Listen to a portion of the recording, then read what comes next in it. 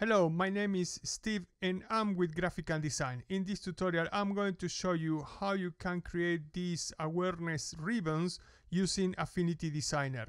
For this tutorial, I'm using Affinity Designer 1.7.3. Good, before we start, we need to create a new document, and for that, we go to our file, we click in New. I'm going to use my usual 1920 by 1080 at 300 dpi, but you can use any dimensions that you want, and you can leave all the rest as it is. Just only remember to untick the transparent background.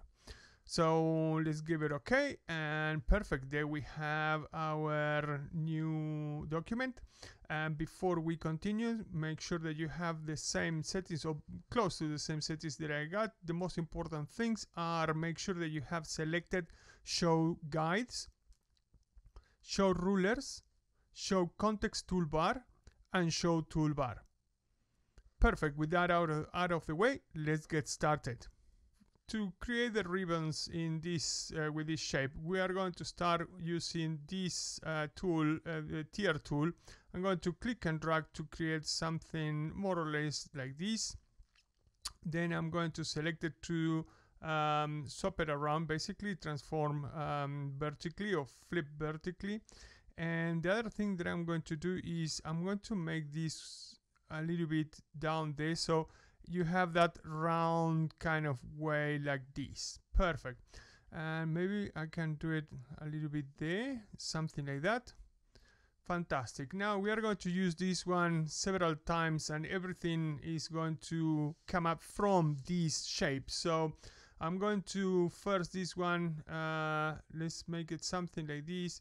So then it's just only using the hue, you can just change the different color. So let's click in there and hit Command J, and again and again and again. I think that is more than enough.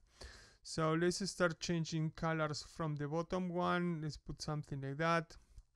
This is just only for us for later on to be able to see which one we are using, because yeah, we need them for different things. Okay. No, let me give a rather bluish, something like that. Perfect.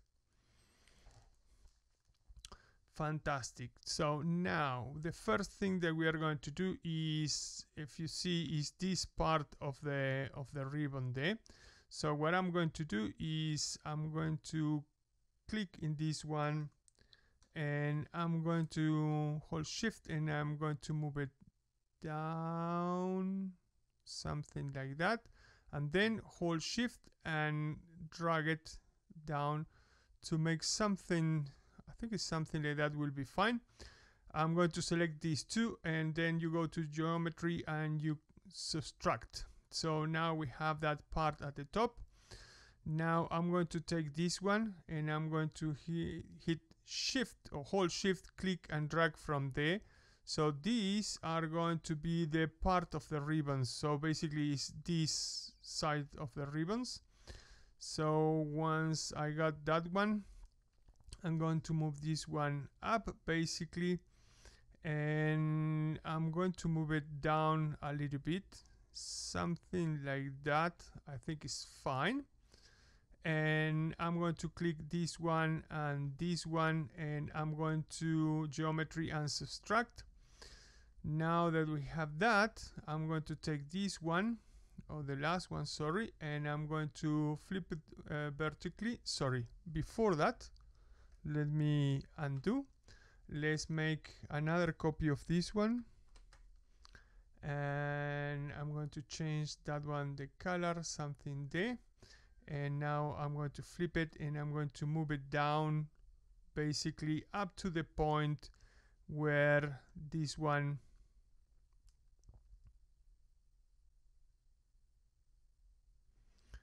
these two meet. And what I'm going to do is I'm going to click on this one, and I'm going to create a copy, and now with that one at top, this one, and I'm going to choose intersect. So now I got those parts there. Now what I'm going to do is I'm going to create a rectangle, something big, something like this, and I'm going to put it somewhere there, and then I'm going to make a snap in the middle, make sure that it's right in the middle there. And with that, I'm going to create another one as well, now that we got it there, and I'm going to click on that one, and then on this part at the bottom, and I'm going to subtract, and then I'm going to click on this one, click on the rectangle and subtract, and then I'm going to take these two, this one and this one, and I'm going to create just only one. Now this one that we have there, that tier, we can delete it. So now this one, I'm going to create another copy, and I'm going to flip it and flip it back again, and I'm going to put them together something like this. Make sure that everything is aligned, by the way. So let's make it something there. I'm going to click both of them, and I'm going to, okay, it didn't, okay, maybe this one, we need to make it a little bit in there. I think there is perfect. Let's choose both and let's make it one. So now I'm going to open up. There we go. I'm going to select these, and what I'm going to do is I'm going to select all these ones in the middle, and I'm going to click and delete. Now that we have that one there, what I'm going to do is I'm going to select it and make another copy. Perfect. Now I'm going to flip it horizontally. There we go. And now what I'm going to do is we need to create the cuts in here. So what I'm going to do is I'm going to create a rectangle, make sure that it's big enough. Hold a second, let me start all over. Hit and hold Command Shift and click and drag, and let's make a square. Okay, let me put it at the back, and I'm going to actually hold Shift and rotate, so 45 degrees. So what I'm going to do now is I'm going to convert it into curves, and I'm coming here, and I'm going to make sure you see this line here needs to be more or less parallel to the line of this one, or sorry, this one, and obviously it's going to be parallel to the other one. So what I'm going to do is I'm going to grab this one and move it down a little bit until more or less you can eyeball it, is fine. And now what I'm going to do is actually I'm going to move it up somewhere there, because there is where we do the cut, and I'm going to create another copy of this. There we go. So I'm going to select this one. Remember now, this part of the ribbon needs to be on top of the green side, because now I'm going to use intersect, and I'm going to do the same with the other one, intersect. Now that we have this, for some reason they are not exactly the same.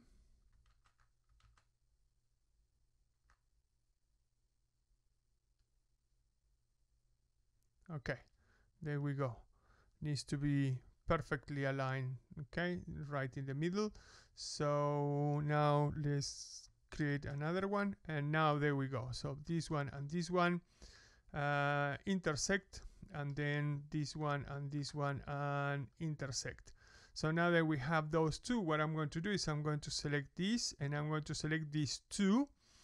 Come here to your contextual toolbar on transform, and I'm going to hold shift, click and rotate. Let's make it 15 degrees, and I'm going to do the same for this one to the other side. Now I'm going to click and drag and select everything, and what I'm going to do is I'm going to select, let's give it another color to everything, something like this, and let's make it somewhere there. I think that is fine. So now I'm going to click on this one, come in here, and I'm going to make it darker, something like that. And I'm going to take this side, and I'm going to make it a little bit darker as well, not too much, needs to be some difference. And what I'm going to do is I'm going to hit on this side of the ribbon, and I'm going to move it up. Now that we have that, we can put a little bit of shade in this side. So what I'm going to do is I'm going to select that one that is on the left. I'm going to put some border. I'm going to give it, I don't know, something like a 12 will be fine. Let's go to layer and then span stroke. So now is something different. I'm going to choose this, the one on the right. I'm going to duplicate and then I'm going to select, select just only that one and that one there. And now you go to geometry intersect. So we have those two borders there. I'm going to make them black.